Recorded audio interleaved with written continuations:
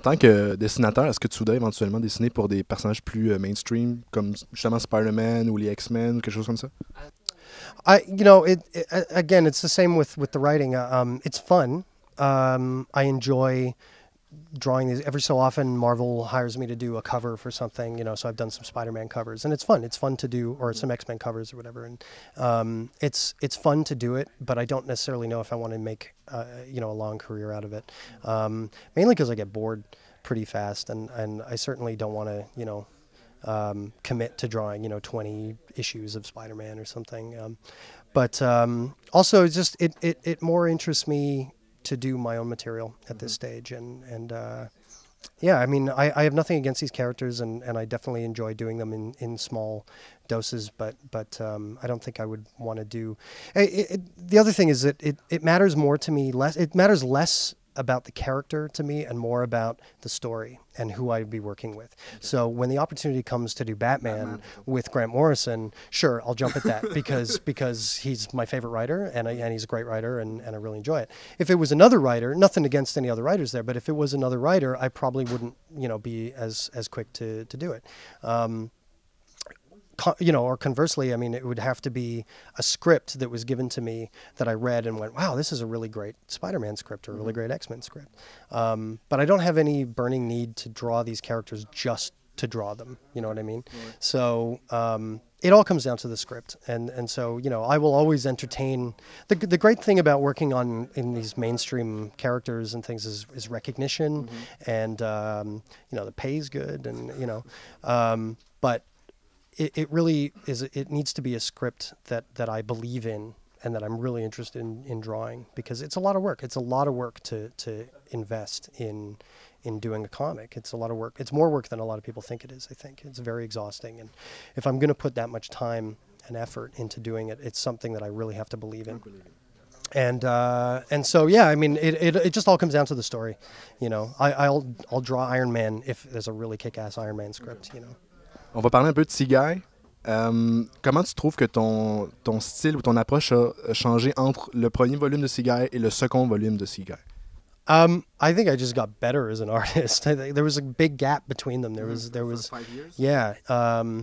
And I think I just improved as an artist over those 5 years, as you do. You can't help as you're working constantly. You get better, and it's actually very difficult for me to go back and look at that first Seaguy series at the moment. Yeah, it's I mean, I don't think it's bad, but I look at it now, and there's an approach that I took to it that I definitely wouldn't do now, and there's a lot. I think there's a lot of inexperienced drawing and stuff in it. I think. In the second volume, I took a more graphic, stylized approach to it. More detail maybe in sort of maybe the world building, but I think if you look at the characters, I mean, I've kind of made them more angular, more stylized. Like Seaguy's got a very kind of like a geometric face. He's got these very sharp cheekbones, and yeah, exactly. And in the second one, he's got a very square, like an actual square jaw and cheekbones and things, and that was just kind of an interest. I had worked on my book, The Apocalyptics, and there were very kind of graphic shapes as well for those characters, and that was just kind of an attempt at breaking characters down into easy shapes so that you can draw them over and over and over again. And just kind of trying to give it a different look. And the whole Seaguy has this very strange kind of Saturday morning cartoon by way of David Lynch kind of feel to the whole thing. And so I tried to express that in the art as well. And I get a lot of flack. My work is not popular with a lot of people because, well, I think a lot of people like it, but there's a lot of people that don't like it. I get a frequent comment that my work is too cartoony, which drives me nuts when people say that. But in Seaguy, it was particularly appropriate that it was kind of cartoony and. Twin Peaks meeting Saturday Night Morning cartoon. Exactly, and I think that makes it extra that makes it extra creepy, extra unsettling. Yeah, when the thing that I find really interesting is when you do kind of stylized, cartoony work, it makes the strange, darker elements kind of seem that much more unsettling because it's this intrusion of darkness and reality into a cartoon world, and that was something that I was really interested in exploring, and I wanted to separate it from the first volume just kind of artistically, just to satisfy myself and kind of feel like I'd kind of grown a little bit. So Ça ressemble à quoi un script de Seaguy, genre? Grant's scripts, particularly with something like Seaguy, not so much with Batman, but certainly with Seaguy, my initial reaction on reading a script is I go, oh my God. Oh. And then because I go, yeah, it's easy for you to write, but I'm, I got to draw this. And, but then it's actually kind of fun, because he describes a lot of things in the script that are things that haven't been done before. And it's not easy because there's not an easy reference to go and look at a film or a comic or something that's kind of got similar material in it as kind of inspiration. It's something that I have to kind of invent.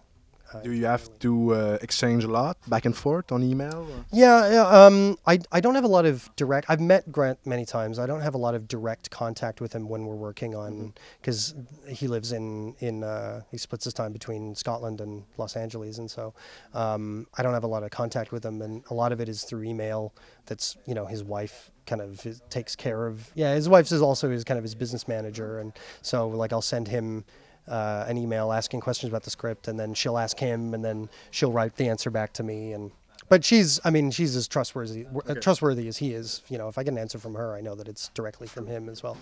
He has to focus on writing and not answering emails with questions, right? So the scripts can be very detailed and talk about things that haven't really been seen before, and it's a challenge, but that's kind of what's fun about it too, is trying to kind of realize what's in his head and what's been described, and kind of invent something from the ground up that's never been done before. Tu travailles sur le troisième volume en ce moment ou ça s'en vient? The third volume will hopefully come by the end of this year. At the moment, there's been Batman to deal with and some other things. The third volume is still, as far as I know, on the table. We do have to finish the story. Hopefully, Seaguy has not been a huge success. It's kind of this strange little Vertigo indulgence yeah, exactly. And some people, the people that do like it really like it, which is great, but it hasn't really smashed through into the larger thing yet. And hopefully now they can advertise the third Seaguy volume as, from the creative team of Batman and Robin, which would, hopefully give us a bit of a Put boost. the light on it. Yeah, exactly. So, hopefully we'll get around to that. We definitely will do it. It's just a matter of when. Grant's really busy with Batman and stuff. I've got Batman to do, and then some other things that I got to get out of the way. So, but hopefully there won't be as big of a wait between 2 and 3 as there was between 1 and 2.